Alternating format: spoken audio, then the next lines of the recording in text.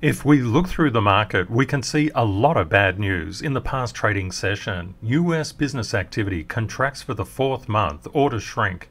Housing market hits the brakes as US prices fall most since 2009. Home builders' orders plunge 65% and Canadian markets deep freeze. Microsoft beats, but cloud growth comes in short. Alphabet, the parent company of Google, misses on top and bottom lines as YouTube ad revenue drops in the quarter. Wall Street bankers see darker economic outlook, political risks as well. Oil prices rise on weaker dollar and supply worries. Oil investors on defensive as recession forces intensify. Singapore core inflation gathers speed to fresh 14-year high. The world is in its first truly global energy crisis. So how did the markets react? We can see the crypto market said, I'm going up. What about the stock market? It went up as well. It rallied. And we can see when we look across stock markets across the globe, they did rather well. In fact, literally every sector went up in the past trading session. So you would be right to say, what happened? In this episode, I'm going to explain what actually happened and how you can keep your eyes on things to be prepared. Stay tuned, it's going to be fantastic. Hi family, I'm Ken from CryptoTradingKS. If you're new, a very warm welcome. And welcome back, KS family. Let's run the numbers. Bitcoin is currently up 4.1% to 20,119. Ethereum is up 9.04% to 1466. As crypto technical analysts, we're always prepared for whatever way the market goes. Then the first thing we do is to mark up our charts with the CTKS method. We also keep a very close eye on checking world events, collecting probabilities, and it's that which moved the markets yesterday. I mentioned yesterday that we needed to be careful because we were at an absolute pivotal, critical time. If we retrace down from here, that could have caused a lot of pain. However, what did we do? We actually took out this lower resistance level, and this is the S&P 500, and we know that Bitcoin cannot escape the stock market's gravity. So we've seen the S&P 500 break over that level of resistance, and now it has to contend with this level of resistance. It needs to get over this as well. The first thing that happened, the S&P 500 got over initial resistance, but what caused that? Masterclass students, you get my live chart in TM6. We saw fear come down, but why did fear come down? The markets rallied, but why did the markets rally? Bond prices came up and yields fell, but why did that occur? And we saw a bit of an uptick in gold. We saw oil starting to stabilize and junk bonds registering more capacity to take on risk. So what actually happened? The dollar, the DXY, it dropped. I've been saying for a long time now, keep your eye on the DXY. We saw the DXY kind of slightly under a resistance level, but it wasn't definitive yesterday. It is absolutely definitive now. So what do we expect? Do we expect that the DXY will just fall off a cliff and just go straight down? Retail investors would think that. Professionals don't think like that at all. When we get a crossing of a resistance line, we often have a retest of that resistance and a resumption down. In other words, we wouldn't be shocked at all if the DXY rose, causing all of these things to inverse what happened in the last trading session and then confirm the resistance. And we can see there's dual levels of resistance floating out here and actually resume down. So you must keep your eye on the DXY. Why do we look at the stock market? Because Bitcoin and therefore crypto cannot escape the stock market's gravity. We had an illustration in the last trading session of what happens when Rule 225 goes our way. It can upset everything, and that's a kind of a nice thing to happen actually. That's why every day we do our BORSOG code, and this is deeply explained in episode 685. we say, for example, what do we feel the market is going to do? Do we feel it's going to go down, go neutral, or go up? And that's the first part of the code. What about the second part of the code? This is all about our portfolio. How do we think it's going to move? And the third part of the code, how synchronized or not do we feel with the market? If we're in sync, we can predict much, much better what's going to happen with the market. But the market always tries to desynchronize you. It's just its way. And why do we look at down first? Most people, when they start investing, they go long, so they look at the upside. Look at the upside last, look at down first, and look at neutral second. This will actually speed your path to professional investing and trading. We can see just how important the S&P 500 is to crypto. And what we can see here, the S&P 500 broke a key level of support, and it rallied through 2 levels up to another one, and it's actually taken out previous resistance. This is a fantastic thing to see in the market, but do we expect it to just rally from here? And remember, these are Stanfield levels. These are not price levels based on recent price action. These are levels based on all of price action, and you can learn this in the CTKS Masterclass. What do we see happening with the S&P 500 futures? After this big push up, we can see price is now falling back. We need to look at the DXY. We're going to have a look at daily levels, daily Stanfield levels on the DXY. What you'll notice is that we've come into 2 very strong levels of support. Admittedly, the DXY is underneath that, but if you look at the momentum of price coming down, for example, when the DXY was up around the 114 level, it spiked down to literally 110. But these very, very firm levels, these institutional buy levels, actually re-attracted that up and flinged it back up. A technical term. The concept is that you can see big drawdowns and big rises. Just be careful, especially if we're coming into well-supported institutional levels. So what we're actually expecting is the DXY to firm up a little. I wouldn't anticipate it could drop down to the 110. I believe it will arc back into this 111 area, and then it could resume down into the 110. But always have your 3-dimensional thinking playing at all times. What happens if indeed the DXY just collapses down, and it does so dramatically? That will be fantastic for the stock market and for crypto. They will rally absolutely. But what if the DXY goes flat and consolidates? We would expect the markets to flatten out, to find a position that they're not sure if things are going up or down. But if the dollar comes back up, what do we expect? The markets will get a lot of negative pressure and sell down, both the stock market and the crypto market. Let's go into the Stanfield levels on the 1 hour. We can see this much, much more clearly.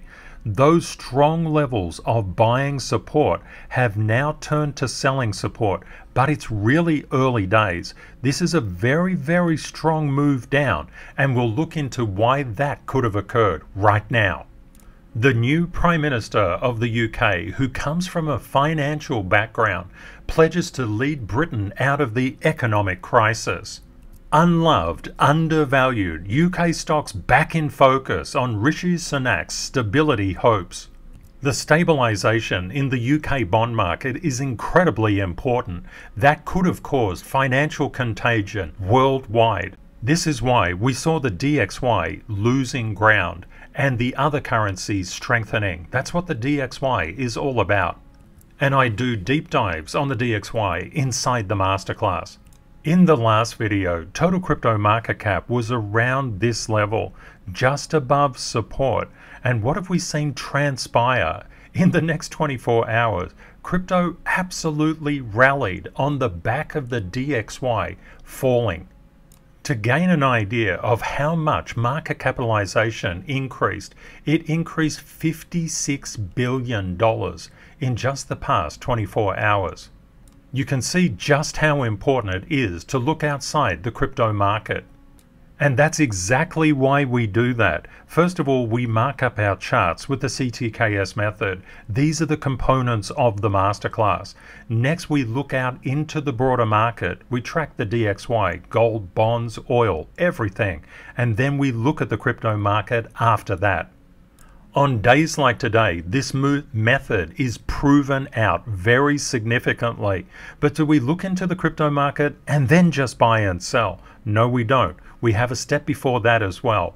That's positive excellence, mastery of emotional control, and kicking out fear and installing courage as the guiding force of your decisions. How does this masterclass structure differ from other ways of looking at the crypto market? Very dramatically. What typically people do is they just mark up their charts with their own price story, not a scientific methodology. They create a self-fulfilling prophecy as to where they think things will go. We don't do that at all. We're all about probabilities, and we don't create self-fulfilling prophecies because price is the reality. The majority of crypto technical analysis is focused on just looking at crypto and then trying to buy and sell off that. These three missing components make the difference between retail and professional.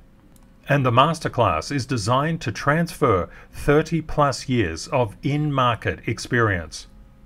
Now, what do we need to look at now? We know that Bitcoin's gravity pulls all of your beloved alts in its direction. 1% can escape momentarily, but they will be pulled in Bitcoin's direction absolutely over time. And we take advantage of that as crypto technical analysts.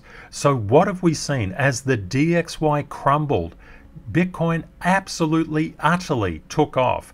And now when we look at the Stanfield levels, we can see that 20,208 is a strong sell level. This is an institutional sell level. What's an institutional buy level? Level 19,986. Bitcoin is currently $20,065. Is this where we stop? No way. We've got to look at the market structure. And remember, Stanfield levels are formed through the CTKS method version 2, coming soon to the masterclass. But version 1 gives you so much to work on already. The concept is that we have a very tight institutional sell level at 20,588 and one slightly above at 20,777. This means the price went up very, very fast and it encountered this overhead resistance, this sell pressure between 2588 and 20777. Because price came up so fast, it got rejected. And we can see that the futures on the S&P 500 are starting to come down. They're starting to gap down. And what do we also notice about the US government 2-year yield? It's actually overcoming a level of resistance. It's trying to encounter this very, very harsh level of resistance at 4.542. If it gets through this, if the yields start increasing, the dollar will go up and the markets will come down. We can see when we look at the NASDAQ, Bitcoin's gravity is following the NASDAQ. We can also see that the NASDAQ overcame a level of resistance. It's hit a smart money sell level and is currently 11,199. That institutional sell level was 11,205 and it literally pinged it and it retreated. Now what are we seeing? We're seeing a lot of support below the NASDAQ's current price between 10,974 and 11,038. That means that the stock market may actually come down, but it's got a lot of support underneath it. That means the DXY may rally somewhat and then resume down. All of these things work in concert, literally, with each other. In around 8 days, the Fed is expected to raise interest rates, or the federal funds rate, by 75 basis points, and there's a 93.7% probability of doing so. Masterclass students, make sure you check LV24 for my shared chart here. What we can see is that the federal funds rate prediction for April 2023 is actually forming a series of upward price momentum moves, even though the yields have come down. This would tend to suggest that the federal funds rate is starting to increase, and this could pull the yields around with it and also the DXY. So we could see a lot of inversion just happening in the short term. That's why I said in yesterday's episode, be careful. A lot of people, when they're in crypto, say, I don't want to look at the stock market. It's so boring. I have no interest in it. I hope that you can see just how important it is actually for the portfolio's profitability. It's so important to look at market conditions because yesterday we talked about Bitcoin and the max pain level on the 28th of October being $19,000. What is the max pain level today? It's actually moved to 19,500. It's moved up to this point, and actually there's more money going into it. Total options expirations on the 28th are $1.35 billion now. So from a statistical probability perspective, revisiting at least this 19,500 level would be definitely on the cards, and it would actually coincide with this upward support that we've been seeing as well. Nothing to worry about. What we do as professionals, we always think about what would happen if things went against us first. When people first get into the market, they've got starry eyes. They only think of things going in their direction. And we just think that the majority of people typically go long. So that's the upward momentum.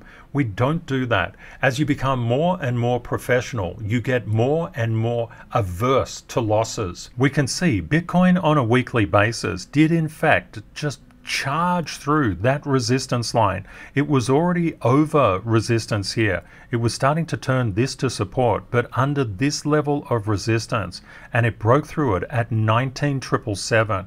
Bitcoin is currently $20,069. When we look at the longs and the shorts, we can see the shorts piling out of the market. They definitely got squeezed. They're starting to come back into the market just a little bit. And what do we see with the longs? The longs are losing a lot of confidence. They're coming out of the market as well. And why could this be the case?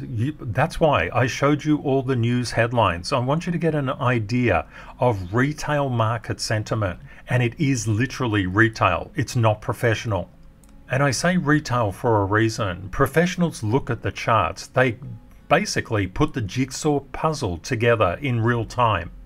The news is always lagging. We can see over the past 24 hours, 805.91 million. That is a lot of liquidations. Now we're getting somewhere. Across 119,587 positions. And if you want not to be liquidated, you don't want to be a statistic because these are real people here. If you don't want to do that, just trade at spot. That's what we recommend until you become professional. And even then you don't need to do it. Let's have a look at total liquidations across the past 24 hours. There's been about, say, 88% short. What about the past 12 hours? 88% short again. What about the past 4 hours? 58% long. Gone the other way. And what about the past hour? 77% long. And when we come down and look at who actually got whacked today, it was the shorts. The shorts absolutely got slaughtered. A lot of people say that investing and trading are two absolutely different mindsets. It's not true. All investors become traders anytime they buy or sell. So if you're an investor and you don't know how to trade, you're leaving money on the table. It's really good to trade because you can time market entries and exits more effectively. And let's have a look at Ethereum. What we're doing here is we understand no alt can escape Bitcoin's gravity. So we're looking at this blue line to see convergence and divergence.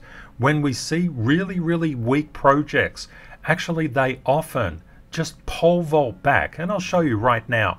ADA was very much under Bitcoin's gravity. We talked about this for the past week. And then it slingshot back up to Bitcoin's gravity. When you've got a top project, they can sunbake and be weak for a long time, or they can be strong for a long time and then recalibrate with Bitcoin's gravity. You must be aware of this if you want to be professional and make money in the crypto market. So we can see as the DXY absolutely imploded and yields went down, what happened to crypto? It went up and the stock market went up. That's why it's so important to look outside the chart that you're looking at. There's 100 charts influencing what Ethereum does. And what you do as a professional, you find those charts. So we can see Bitcoin in alignment, in Ethereum in alignment with Bitcoin's gravity. We can also see BNB starting to rock and roll. This is what we want to see from BNB because it's an exchange token. It gives us an idea as to what the retail market is doing. And when we see ADA, fantastic. It's so good to see ADA actually romping up. Well done, all the ADA holders. And we can see XRP not obeying Bitcoin's gravitational pull. There are a lot of sellers and they're pushing their money into other projects at the moment. That could turn around, and there's some really interesting news on Ethereum that I want to share with you very, very shortly. And we can see Solana just coming into alignment with Bitcoin's gravity. We can see the same thing with Doge. DOT, that was weak, is now becoming stronger. Look at how it just took out all of this supply here. Just unbelievable. When you look at cryptos, they do this all the time. They can be down, down, down. For example, let's look at ADA. It was down, down, down, and within the span of a week, it's up here. It's just incredible. Just these are the things that you need to know about crypto. It can turn around really, really quickly. And Matic, what a powerhouse. And we can see as Bitcoin comes up, the entire crypto market comes up with it. The greatest gainers in the past 24 hours, TON up 25.5%, ADA a little over 12%, Solana nearly 9%, Ethereum Classic over 8%, DOT over 8% as well, as is Ethereum.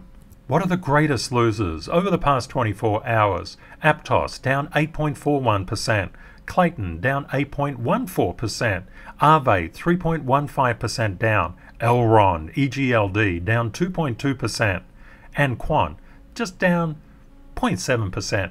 We can see just how quickly the crypto market can turn around, and Tron up following Bitcoin's gravity, but still very much under the gravitational pull relatively. And we can see SHIB following Bitcoin's gravity, but under. Uni just starting to align, and AVAX just a little bit weaker. And we can see Clayton throwing some really interesting signals. Clayton came down as Bitcoin rallied. Please let me know in the comments what you think about this and how Clayton could be an offsetting factor, a counter mover. And please let me know what other counter movers have you seen. Mana is being pulled up with Bitcoin's gravity, but it's still really, really under. Think ADA. And what about Axie Infinity? Axie Infinity is way below Bitcoin's gravity, but it did put in a pretty nice pump.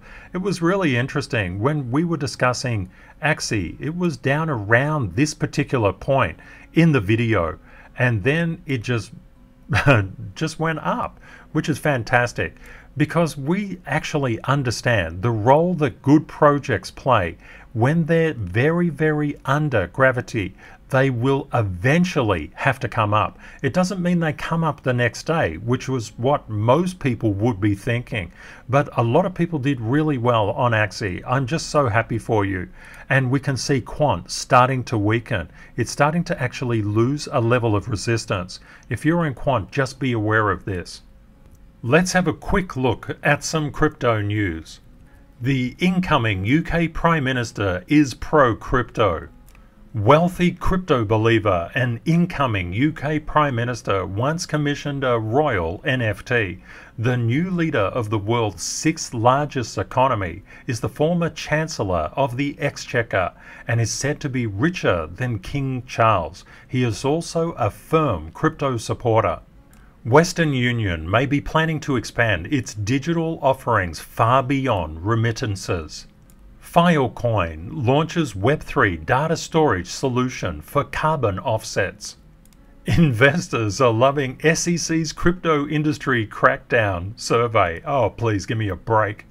This was actually borrowed from a Bloomberg article. Crypto is more attractive as SEC gets aggressive, investors say. And you may have seen this little chart just floating around the universe. For example, on Finbold, finance in bold. Now, what was that news about Ethereum? CFTC chair says Ethereum is a commodity. The chair of the CFTC said, "I've suggested Ether is a commodity and Chair Gensler thinks otherwise." In other news, Fidelity ramps up crypto division by 25%, or around 100 employees. Hong Kong and Singapore's mega rich are eyeing in crypto investments, says KPMG. Solana aims for moonshots with its groundbreaking smartphone disrupting Google and Apple. And they're expecting sales between 25 to 50,000 units next year. So you can see crypto is encroaching on the real world. Tel Aviv Stock Exchange to create crypto platform. And recently, Aave now listed by stock brokerage giant Robinhood. Ethereum killer Tezos XTZ now supported by Robinhood as well. Neston migrates to IoTex to build the world's largest Web3 wireless network. FTX CEO says that adding spot Cardano ADA pair is on the roadmap. Good on you, Sam. And what could Elon be up to? Twitter developing its own crypto wallet. And FTX is raising fresh cash in part for acquisitions. Sam is at it again. And Elon Musk could buy Twitter this week. Here's what to know ahead of the key deadline.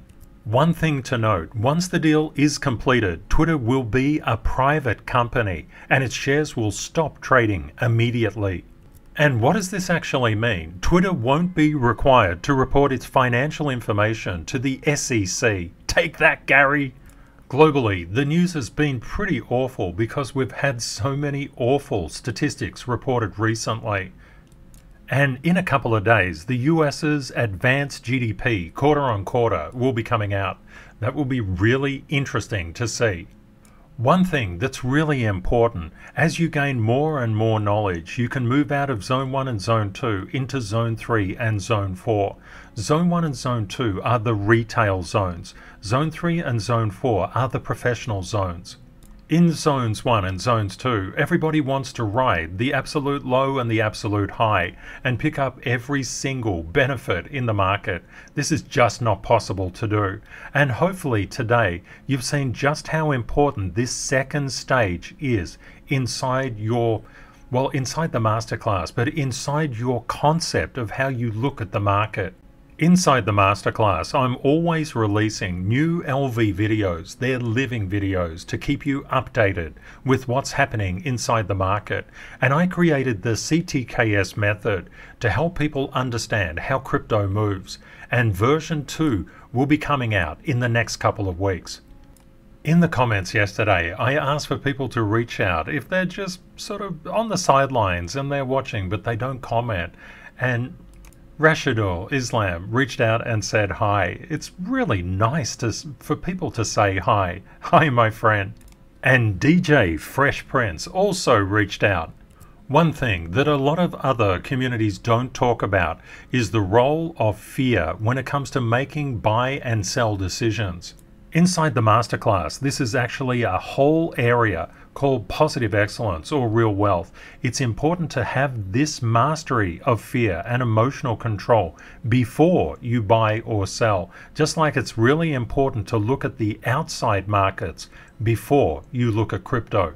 And what DJ said is just excellent. Fear is the most negative force amongst us. It will come at us in many forms at any time and at any place. It depends on ourselves on how to react when fear attacks or how to respond when it knocks us down. As you find that inner strength, that confidence to apply that positive mindset, you can destroy fear itself. Then courage is rewarded after conquering fear, and courage will take you to the next level. DJ, I'm so glad you said hi and you're sharing your views. It's just beautiful. DJ also said, we have to destroy negativity with gratitude. Be thankful for everything in our lives. We cannot be blessed with abundance if we're not thankful for the smallest or simplest things we have already. Just brilliant, and thanks so much for sharing.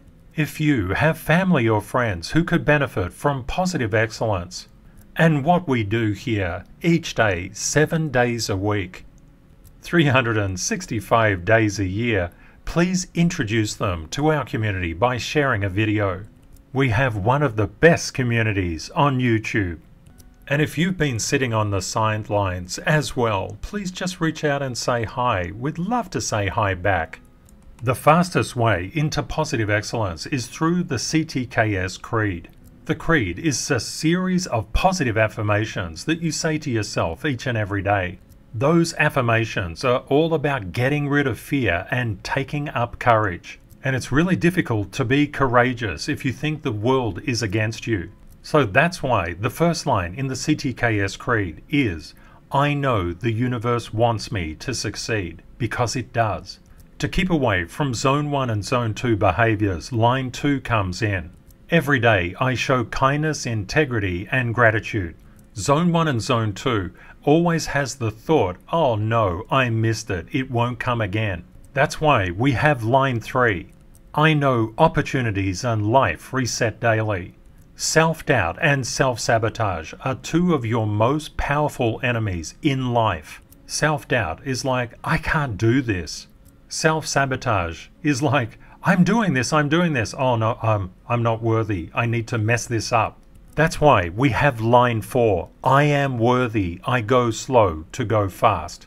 Many people want to become CEO when they just walk in the door of their new job at the ground floor. This doesn't happen. You need to work your way up slowly and prove yourself. That's why going slow is going fast. Also, a lot of people say in Zone 1 and Zone 2, I have to take on leverage. I simply don't have enough money. I just won't get there fast enough. After all, I want a Lamborghini and I want it tomorrow. Also, a lot of people are in a dying hurry to increase the size of their accounts, and they don't have the required knowledge or experience. They've not timed the markets. So that's why line 5, I start small and scale with BORSOG. BORSOG is buy on red, sell on green. You're actually making a loss when you buy, and a lot of Zone 1s and Zone 2s can never go there. But as you saw, Axie yesterday, you need to actually buy, and Clayton 3 days before that. If you're buying, you're getting on the right side of the percentage. You can be on the wrong side of the trade and on the right side of the percentage, and you'll do really, really well. Setbacks in life are very common, but life pullbacks give me the strength for the next life rally, which is the next line of the CTKS Creed. And if you know life happens for you, not to you, you have a completely different attitude as to setbacks in life. I am dedicated and committed. I win or learn and never blame. They're probably the two most valuable lines in the whole CTKS Creed. If you learned something new today, please just pop a comment on what that may have been. We'd love to read those, and we'd love the fact that you're sharing with our global KS family. You're a part of our family, and we love you being here. Stay safe out there, my friends. Take care and see you next time. Bye for now.